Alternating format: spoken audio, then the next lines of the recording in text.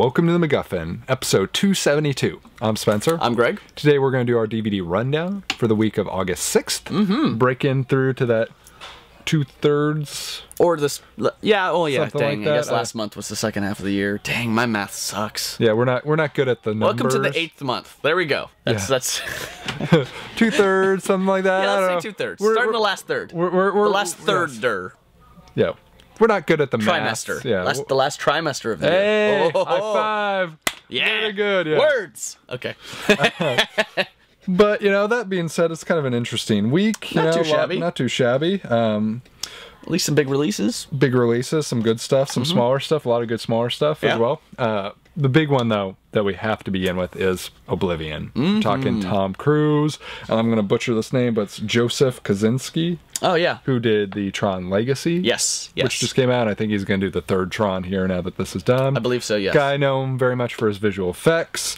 Sort of set in a future, I don't know which one, dystopia or whatever. Post-apocalyptic. Yeah, where Earth has been destroyed, and it's sort of believed that no humans are left there. Humans are kind of discovered as still being there, and the plot thickens from there. Yeah, the destruction, the apocalypse might be a little bit more complex and nefarious than first understood. I think Tom Cruise plays like a drone pilot, essentially, who's making sure that their Earth stays cleaned up. Yes, one of the last humans on the planet. Yes. You know, it's gotten very mixed reviews. Yes. It's very visually beautiful for sure, but definitely split a lot of people, much like Tron Legacy. You know, a lot of people complain about the plot being an amalgam of a lot of sci-fi tropes, you know. That's kind of the problem when you're just trying to pump out like sci-fi post-apocalyptic like visual effects fests, is you get to a point where it's like you're either going to have a really complicated new story or you're going to have some kind of rehashing of some older things. Yeah. I think it was originally, the original Oblivion project was like an 8-page little story written by Kosinski, and then that slowly has become adapted, turned into screenplays. I think they're actually going to take that original 8-page and turn it into a comic form and release it soon-ish. That's cool. So, you know, in terms of releases this week, it's probably one of the most complete. I mean, it's got the Blu-ray, DVD, digital copy, ultraviolet all together. It's got an audio commentary with Joseph Kosinski and Tom Cruise, which I think is pretty awesome that they actually got him to come in and do that. Yeah. It's supposed to be a pretty interesting, lively, and an informative one, too, which is awesome. We got a whole bunch of a 5-part making of featurette called Promises of a New World, which includes segments like Destiny, which is about the development of the story, shooting in Iceland, stuff like that. Voyage, which is about the inspiration, the design and implementation of the ships, you know, Combat, about the action stunts. So it's about like 48 minutes worth of material, which is a pretty decent slice of making up stuff. Shabby, yeah. Then you also have a little deleted scenes. Who cares? But you also then have isolated M83 score for the project. So for fans of M83, you know, you know, it's interesting to sort of see musicians transitioning into like scoring, like Trent Reznor and stuff like that. So it's interesting to sort of see that take its own element and put that off on its own. So it still blows my mind that during the making of this movie, Tom Cruise celebrated his 50th birthday. Yeah, well, 50, man. Think about this. They just announced that the new Mission Impossible is going to be directed by Christopher McQuarrie. So he's going to be 50-something when that comes out. Yes, probably at least 52, I would say. So, but he'll probably be playing a 36-year-old. Of course. Who's banging some, like, 20-year-old. Oh, yeah. Oh, yeah. That's how we roll in Hollywood. Sigh. Yes. Nevertheless, we'll talk about that another day for sure. For sure. Yes. But, you know, we're going to move into some other releases. So we've got some solid, smaller films. Yeah. First one I want to mention is The Place Beyond the Pines from director Derek Cianfrance, who did Blue Valentine, which got a lot of buzz for the performances of Michelle Williams and Ryan Gosling. Who is also starring in this movie as well. Ryan Gosling is. Yes. Well, his part is much different than you might imagine. He is in the cast, let's say. You don't want to like it's a weird sort of interesting film. It's sort of like, I don't know what to describe it as, a 3-part story. Okay. Where there's like, you know, a part focused on Ryan Gosling, a part focused on Bradley Cooper, and then sort of a part set in the future that deals with the effects of their lives on their children. So it's sort of this interesting. Yeah, it's a much more complicated sort of involves some narrative. bank robberies, right? Yep, he is a bank. Ryan Gosling is a bank robber. Bradley Cooper is a cop, sort of going up against each other. It's a solid, interesting story. You know, it's not quite as like simple and easily digestible as just like, you know, Heat or some other bank robbery type thing. It's Point Break. Yeah. Awesome. It's much more sort of about, you know, family and the impact of actions on the future and children and stuff like that, as much as it's about bank robberies and stuff like that. But, you know, the release is sort of okay, I guess. It's got a Blu-ray, DVD, digital copy, and ultraviolet all together. It's cool. Can't go wrong with that. There's some deleted and extended scenes, and then there's an audio commentary with Derek Cianfrance, and that's it. So a little bit light, but you know, it's an interesting film worth checking out, and I'd be interested to hear his commentary because we had an interview with him on the MacGuffin. If you go to the MacGuffin site, you can check out our interview with Derek Cianfrance. Very interesting dude, very nice guy. I would definitely be curious to hear what he has to say in long form about making this film and sort of working with Ryan Gosling, multiple projects. You know, him and Winding Ref seem to have some sort of special connection with him that they keep, you know, redoing or doing more and more projects. So I'd be curious to check that out. Shot a lot on location at Synecdoche, New York, which, interestingly enough, is where the movie gets its title from, because Synecdoche is the Mohawk word for the place beyond the pines, or beyond the Pine Plains. Interesting. Yeah. Well, the place beyond the pines also has a very probably clear meaning in terms of the context of the film as well. So it's probably like a double entendre or something like that. You know. Moving right along, though, we're going to go to another smaller release, probably, I would say, even smaller in terms of scale, and that was On the Road. We're talking the film adaptation of the Jack Kerouac classic American novel. Sadly, this is a much smaller scale release, and you can either get it on Blu-ray and DVD, so very basic. But I want to ask, were you a fan of the novel? Have you read the novel? Yes, I'm quite a fan of the novel. I feel like it's maybe one of those...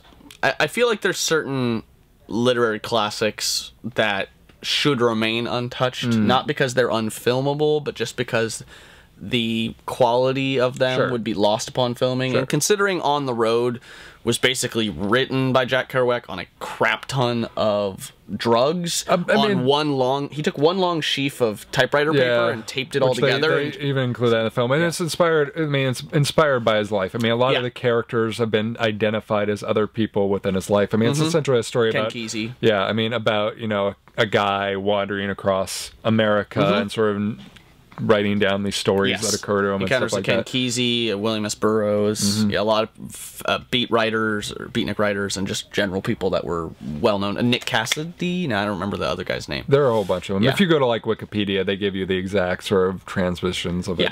You know, I never read the book, and I will say I was sort of meh on the story. Like, it's okay. I feel like if I'd grown up with it, it might have impacted me more. Like, I mean...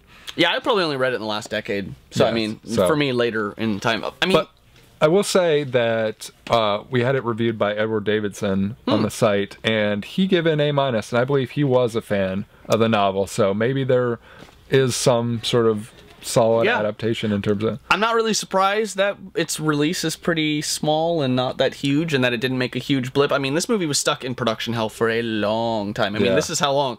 The movie took so long to make that there's a variety of actors auditioning for the two main lead roles. One pair was Brad Pitt and Ethan Hawke, who both auditioned when they were incredibly young. 2005, Joel Schumacher planned a version with Colin Farrell and Billy Crudup. Wow. And when Walter Salles finally was able to do it, he originally at one point had Jack Kerouac being played by James Franco and Joseph Gordon-Levitt playing the other character.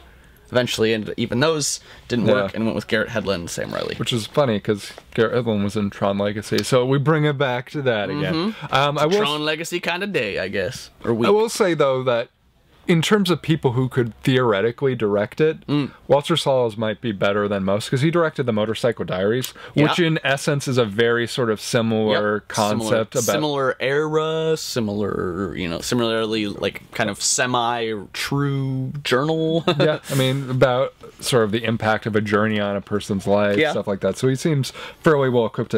You're right about the size of the thing. As I said, it was Blu-ray or DVD only. And in terms of special features, trailer. That is it. That is the bonus feature of this release. Yeah, really kind of... I mean, and if you want even a more bonus feature, go to the MacGuffin site and hear our interview with Walter Salles. You know, super interesting dude. I can't believe they couldn't get him to do a commentary for it. Like, I absolutely... He could make the time for you, but maybe he couldn't make the time for a commentary. Well, or maybe they couldn't not only that, but like, if he wanted to, I feel like he could have made it a bigger release. The dude is a billionaire. Like, yeah. Exactly. Yeah. Even directing on the road. Clearly he was passionate about the project, so it's like, oh, maybe we can find the time. I don't know. We're going to end with a sort of more noteworthy release, I guess you will say, and that is Mud. This is Jeff Nichols' follow-up to Take Shelter. Yes. With Matthew Shirtless McConaughey. Yes, stepping in for... Iceman. Michael Shannon? Michael Shannon, thank you so much. Yeah, I blanked on that right there. So, yeah, Michael Shannon, obviously not in this one, but very close to Jeff Nichols. I think they're working on their next project together. Gotcha. But, yeah, it's the story of two boys who encounter a fugitive and form a pact to help him evade bounty hunters and reunite him with his lost love. So, you know. Sounds interesting. Yeah. But, you know... I mean, obviously, you know, very visual, very thoughtful director. It goes way beyond that. And Matthew McConaughey has had one of the hottest streaks in the last few years in terms of picking great projects. Even with all those rom-coms that guy was in, he somehow remains unkillable in the box office. It's a very charming guy. Very charming. And very shirtless. That helps. Well, you know, it does not hurt. But you can get this in either a Blu-ray or DVD, both of which come with the ultraviolet version. So it's a decent thing. Not shabby. But in terms of special features, this also might be one of the best that of the week. You know, we have a director's commentary, which, you know, Nichols talks about this being a passion project for him, and, you know, how deeply personal it is to him, and, you know, how he really worked to make this happen. There's a featurette about a personal tale focused on Nichols' long-standing desire to make this film. Interesting. There's Southern Authenticity, a featurette discussing Nichols' desire to write a poem for this part of the world. There's a discussion about the ensemble cast. You know, it's got a whole bunch of features. So it's decent, you know. Rather fleshed out. Yeah, pretty decent. Fleshed out release. I wish it came in all the formats, but you know, it's a smaller release, so you gotta do what you can. At some point, we have to accept that, you know, not everything's going to be in every format. Sure. And Jeff Nichols is an interesting director, so I definitely would like to support him, because, you know, Take Shelter I very much enjoyed. And I know this Nick reviewed this and he didn't love it quite as much as Take Shelter, but he still very much enjoyed it. And I mean, very cool. Gotta appreciate people who are very interesting and creative in terms of the projects that they do. So very cool. I'm on board with that. But that's our DVD rundown for this week. There's a whole bunch of other stuff that we could have talked about, but we did not. So it was actually a pleasant change of pace to actually have to throw some stuff off to the side. Rather than talk about, like, you know, Pilates 14 that's coming out or whatever. That's a good one. I really like that one. 15 is a killer, too. But let us know your thoughts on MacGuffin. That's MacGuff.in. We're at MacGuffinCast on Twitter, Facebook.com/MacGuffin Podcast. Phone number, 323-761-9842. We're on iTunes. We're on Blip.tv, Miro, Roku. Check in and get glue. Get some stickers. Give some stars on iTunes, some reviews, and some thumbs on YouTube. We like it. We'll hit you back. And comment. Please do. Comment about my ever-changing facial hair. What will it be next week? Or you could propose what it should be next week. And we'll see you next time.